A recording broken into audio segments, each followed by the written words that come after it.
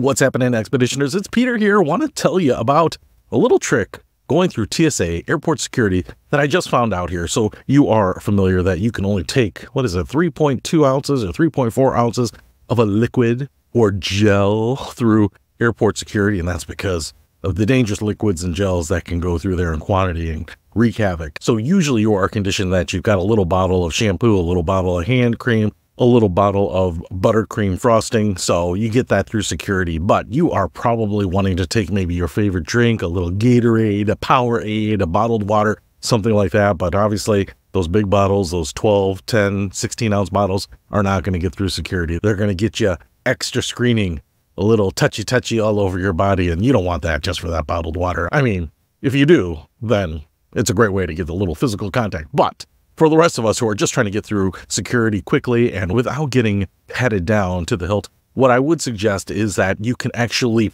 freeze your drinks. So your liquids that are frozen solid, mind you, you can get those through TSA security. So if you're going to freeze those drinks at home, I do have some suggestions.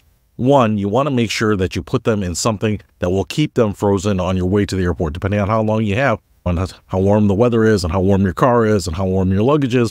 They may actually turn back to liquid before you get through security. So you want to make sure that they're frozen solid. And this is actually because apparently liquids that are explosive or corrosive or dangerous don't typically freeze. If you think about something like gasoline, the temperatures that it takes to freeze gasoline are extremely low. So not something that could normally stay frozen at room temperature. The other thing that I've noticed here is that some of the water bottles, like this little Gatorade bottle, has fluting on the side, these little pockets that squeeze in. I've noticed that with some of the water bottles that they have some ridges, some expansion areas, and so when you do freeze these, they do balloon out, but they don't explode. And so something that's really rigid like glass or an Nalgene bottle would, but I think that a lot of juice makers and drink makers are creating bottles that are designed to be a little bit more rugged, a little bit more forgiving, and maybe even freezable so that they don't explode. And so sometimes if you find them like this, you can actually freeze them and they will expand and get deformed a little bit, but they still won't explode and leak on you. So that's kind of nice. So what you can do here is get some of your favorite drinks